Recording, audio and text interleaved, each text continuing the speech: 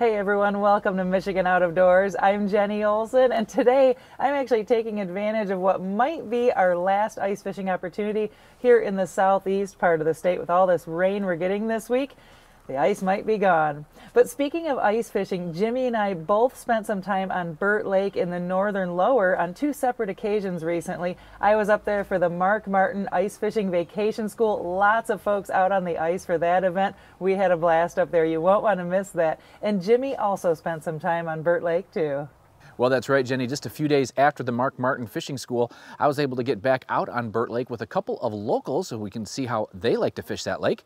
We're also going to have a really cool walleye cheeks recipe this week from our friends at Antlers Fireside Grill. Lots of good stuff on this week's show. You stay tuned. I'm Jimmy Gretzinger. It's time for Michigan Out of Doors. From the first spring rains to the soft summer breeze, dancing on the pine forest floor, the autumn colors catch your eyes. Here come the crystal winter skies. It's Michigan, Michigan out of doors. What a beautiful day in the woods. Someday our children all will see this is their finest legacy, the wonder and the love of Michigan. As the wind comes whispering through the trees, the sweet smell of nature's in the air. From the Great Lakes to the quiet stream, shining like a sportsman's dream, it's a love of Michigan we all share. Michigan Out of Doors is presented by Country Smokehouse, a sportsman's destination since 1988, featuring varieties of homemade sausage, jerky, brats, and gourmet entrees. Holiday gift boxes can be assembled in-store or online. Details at countrysmokehouse.com. By the Michigan Fly Fishing Club, presenting this year's 2018 Midwest Fly Fishing Expo. The expo is coming to Metro Detroit on March 10th and 11th at the Sports and Expo Center at Macomb Community College. For information and details, MidwestFlyFishingExpo.com. By AnglerQuest Pontoons, a mid-Michigan company building boats for fishermen by fishermen. AnglerQuest pontoons are designed for comfort and functionality. On the web at anglerquestpontoons.com. Soaking in the rich tradition of Michigan hunting for over 30 years, Vanguard is proud to sponsor our friends at Michigan Out of Doors TV.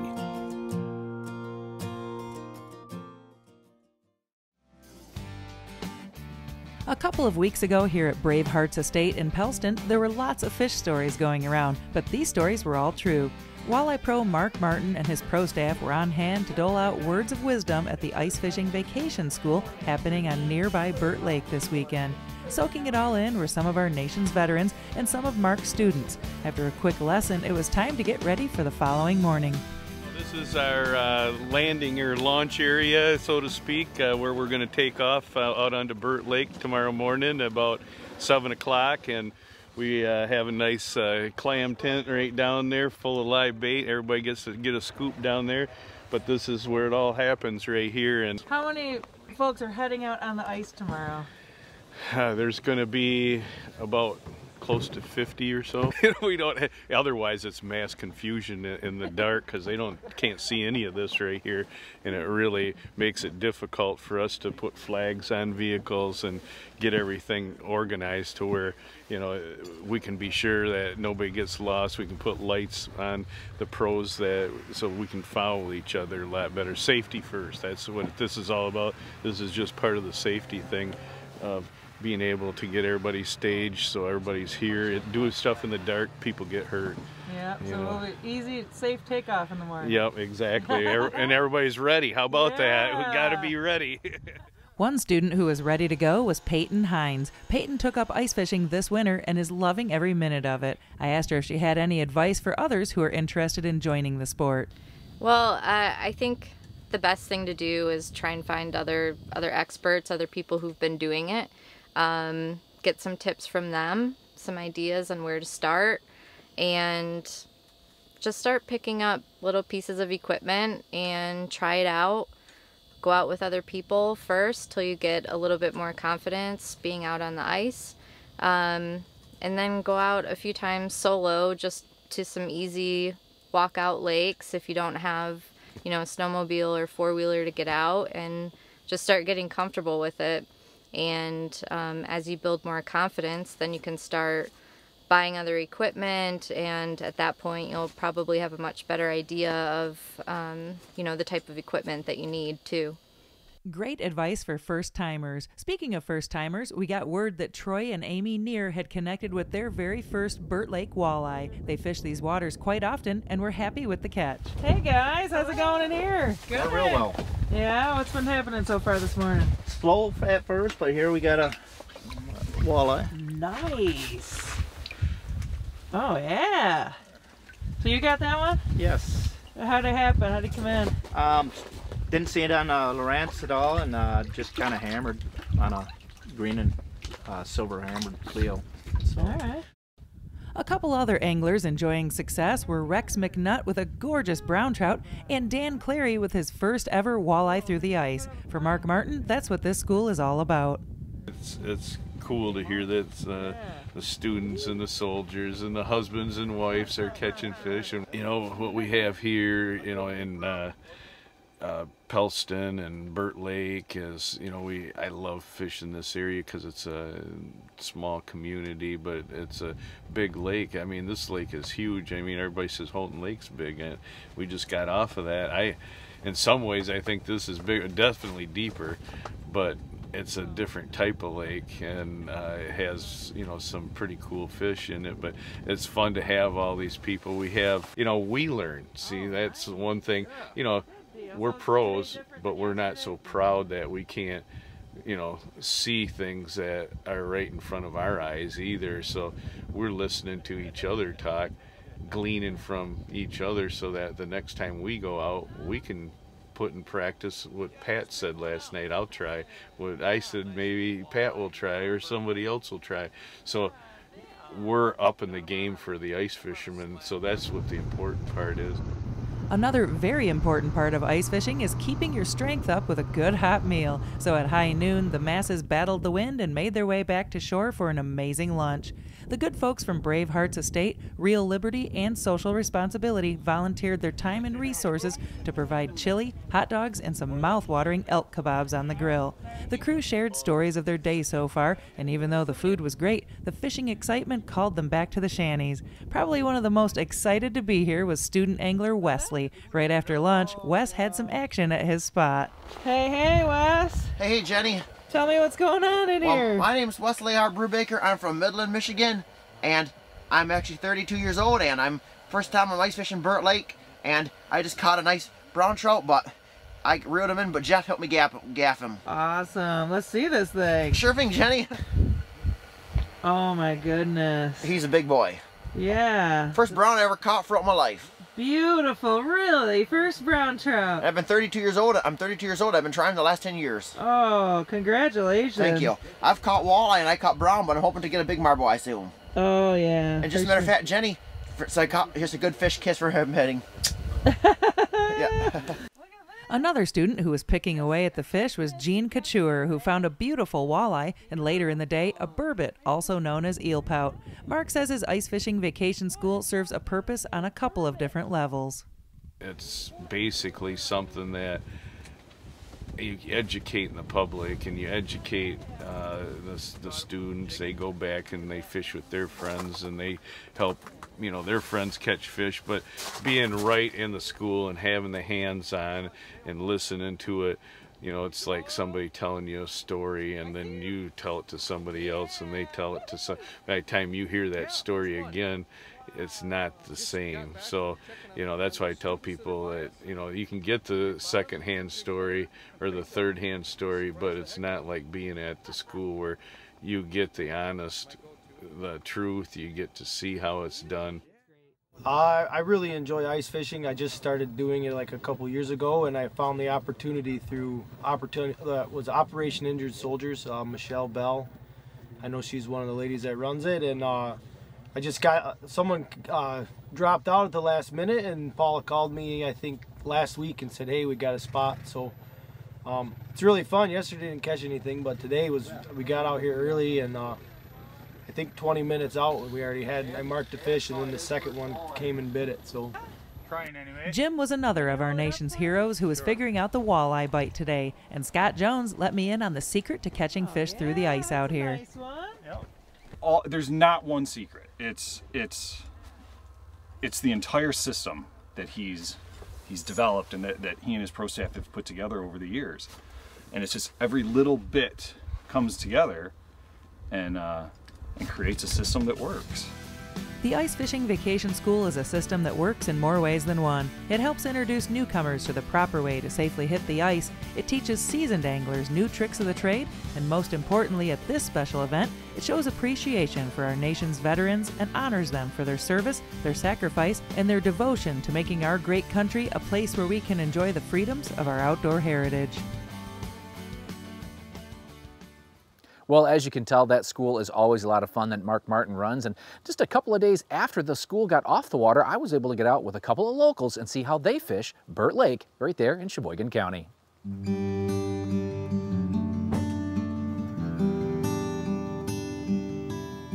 Any trip to Burt Lake here in Indian River usually means stopping at Pat and Gary's bait shop before hitting the ice. No perch minnows, it's all big blues. Okay. They'll only bite on big blues. Pretty much tip-ups only, a lot of jigging with medium-sized minnows, but the blues are on the tip-up, so that's what they'll hit on. Are we primarily perch fishing or walleye fishing today? We'll be both. We primarily perch in the daytime here and right up till dark, and that last hour or so will be walleyes. Dave has fished this lake for a few decades now, and it's always good to go with the locals when you can. We got on the ice on the east side of Burt Lake and quickly got set up.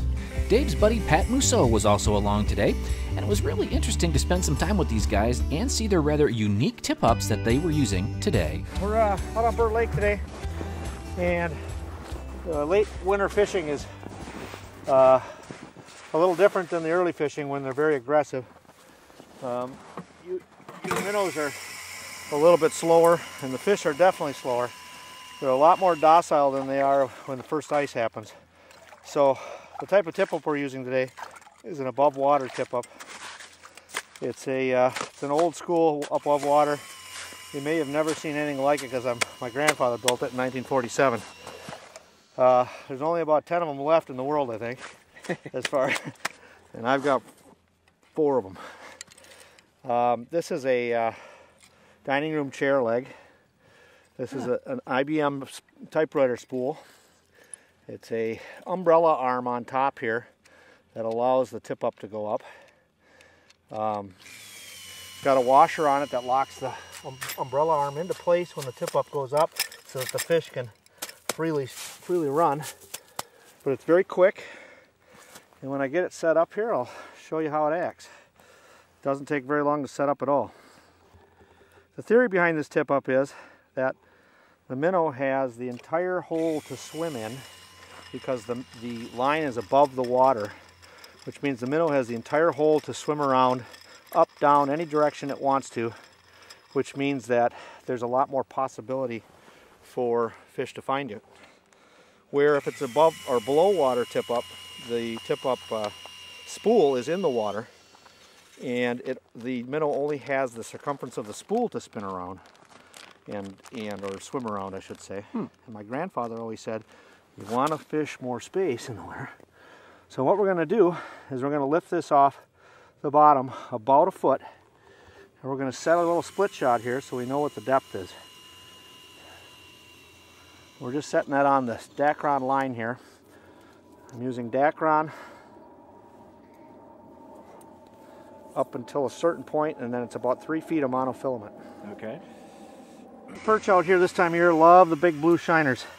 They very rarely hit on anything else. We're using a treble hook for more accuracy, and we're going to barely put it in right behind the dorsal fin, so it allows the fish to swim very freely. See that? And he's ready to go. We should have fish on any minute. No, we'll hope so. Boy, what a nice day. It's beautiful out here. This is as good as it's been in weeks. I don't know if I've ever been on Burt Lake where wind's not blowing. Yeah. It's also called the Burt Lake tip-up. Pat's going to have one here in a little bit that's going to be very similar to this, but not identical. So we're putting a slip knot on top here with a piece of copper off the top. So what happens is, the key to this tip-up is that I don't need a full flag to know there's a fish on. The minute it does this, there's a perch messing with it. Okay. And if it's doing this, he's got it in his mouth. You don't even need to wait for it to go. You just get over there and give it a set, and you're going to have a perch on. So, and if a walleye takes it? A walleye a lot of times will hold it like this, but a lot of times it'll go all the way over and it'll run a little bit and then hold it. These fish right now, what they're doing is mouthing the minnow, and they don't take it fully a lot of times, and they'll sit for a while. Okay. That minnow is really active. Actually, it's already kind of... Tip-up fishing is definitely what these guys are primarily out here to do. Now, we did do some jigging as well, but by far and away, the blue shiners on a tip-up, well, that's the preferred tactic here on Burt Lake. And it seemed to be working as the first rod went off.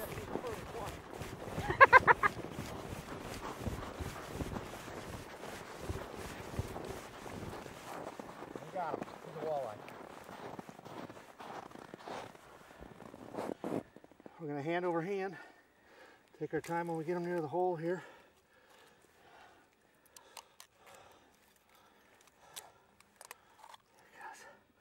Because we only got a 6-inch hole.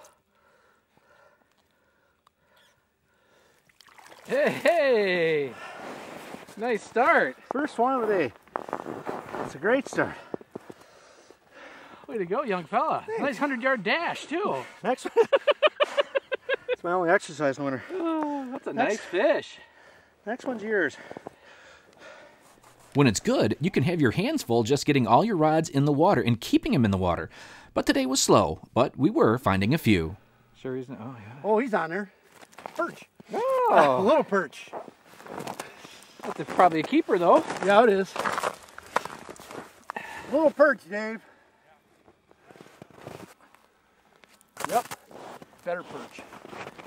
Better perch. Good fish.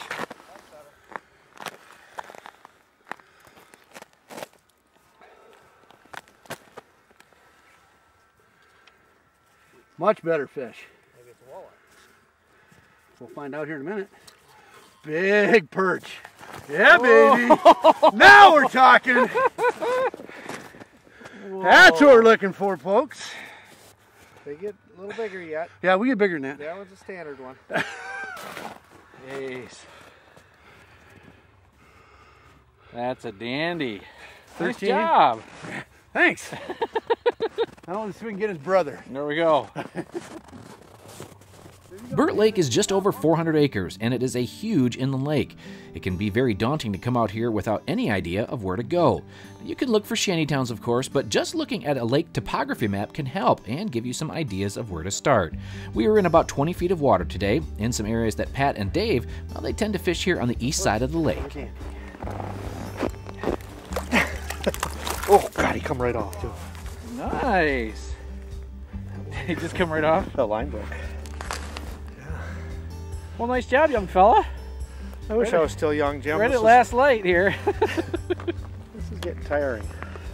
Jeez. See how light that hit? The whole key to that was that we didn't even know that was a tip-up. It was just flickering. Yeah, it never really did take it down. It never went. That's the whole key to this tip-up. Well, our last fish of the day was on the ice. Dave is also the owner of the Thirsty Sturgeon, a bar/restaurant here in town, and after spending some time there, well, we hit the water in the morning hoping for good things. Well, here is our report from Burt Lake. It is freezing cold today. It is 1 degree, almost no wind, and almost no fish. We fished last night, did okay.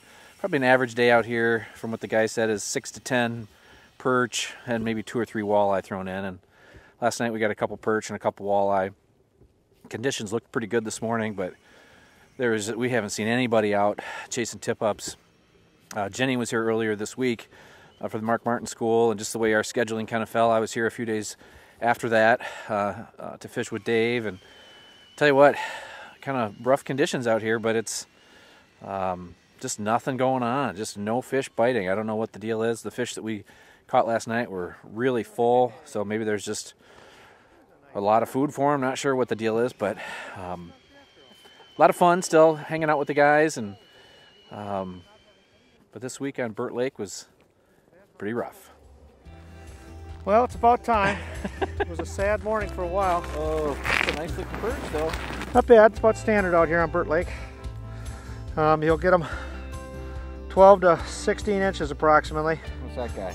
He's maybe a 10 and a half to 11. Okay. So we haven't gotten any of the big ones, real big ones yet, but I'm happy to get a fish. So. Even when the fishing is slow, it's hard to beat a couple of days on Burt Lake here in Sheboygan County.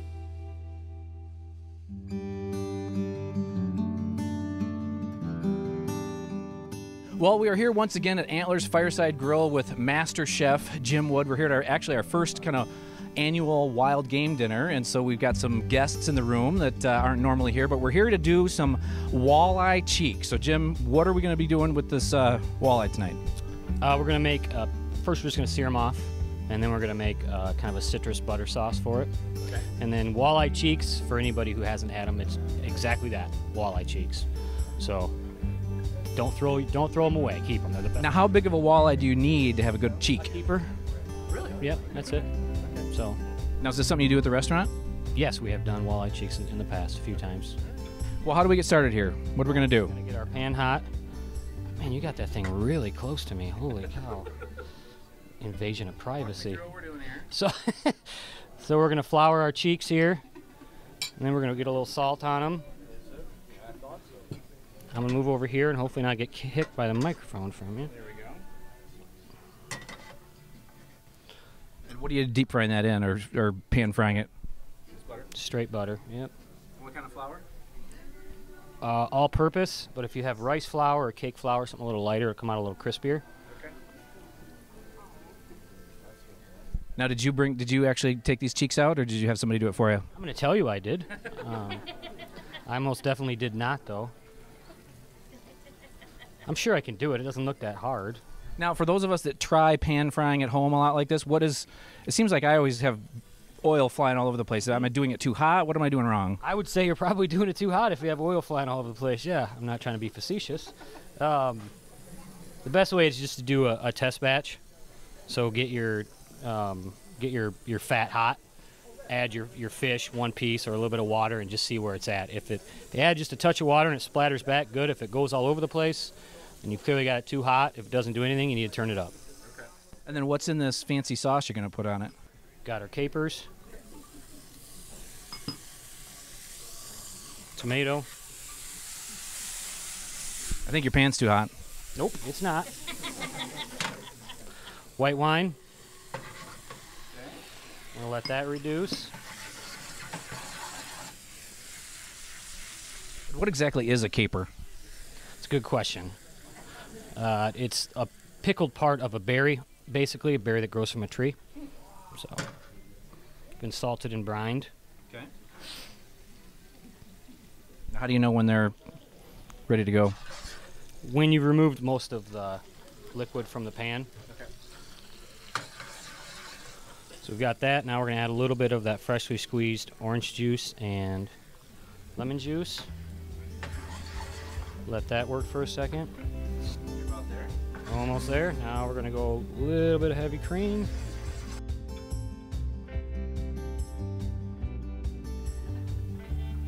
Lots of oohing and eyeing. Okay, let's bring in our two official taste testers, Jenny Olson and this young fella, Bob Garner. My favorite part of the walleye.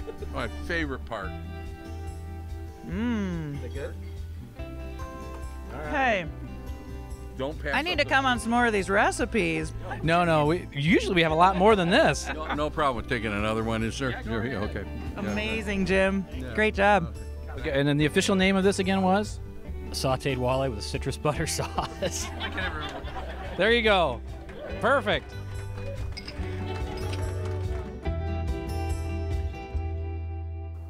Thanks for joining us this week for Michigan Out of Doors. Make sure you check us out online next time you get a chance. You can do it a couple of different ways on our website at michiganoutofdoorstv.com. We're also on social media, on Facebook, on Instagram, on Twitter, all at Michigan Out of Doors TV. Make sure you check that out when you can. We're letting you know where we are and where we're headed next, and this crazy winter weather turns into spring. We've got a lot of exciting stuff happening here on the show. Well, that's right. Lots of good stuff coming over the next few weeks here in Michigan Out of Doors, and it's hard to believe that next week, on March the 1st, we are going to have our big buck night down at Outdoorama. If you want to come see some big deer and hear some big stories, you might want to check that out. And then a couple of weeks after that, we're going to have Big Buck Night East over in Grand Rapids at the Ultimate Sports Show. So some good things to mark on your calendar. There are always a lot of fun, and that whole weekend really at both of those shows is a lot of fun. Make sure you're joining us over the next several weeks, and if we don't see you in the woods or on the water, hopefully we'll see you right back here next week on your PBS station. Michigan Out of Doors is presented by Greenstone Farm Credit Services, making recreational land ownership possible across Michigan and northeast Wisconsin. Begin your land financing journey at one of Greenstone's 37 locations or visit greenstonefcs.com. By Showspan, producing consumer shows including Outdoorama March 1st through the 4th at Novi's Suburban Showplace. The show features tackle, trips, boats, outfitters, wildlife encounters, and of course, Big Buck Night. That's Outdoorama and Novi March 1st through the 4th. By the Michigan Wildlife Council, entrusted with educating the public on how wildlife in Michigan's outdoors are managed and funded for the use and enjoyment of future generations. Learn how Michigan manages wildlife at hereformioutdoors.org. By Pictured Rocks Boat Cruises of Munising, exploring Lake Superior's Pictured Rocks National Lakeshore. With its sandstone cliffs, caves, waterfalls, and lighthouses, Pictured Rocks Boat Cruises on the web at picturedrocks.com. Closed captioning provided by Marvo Mineral, makers of Lucky Buck, deer management products including minerals to supplement deer diets year-round to improve health and antler growth. When I wander far away, a dream stays with me night and day. It's the road that leads to my home state. I am a Michigan man. Changing seasons paint the scene like rainbows.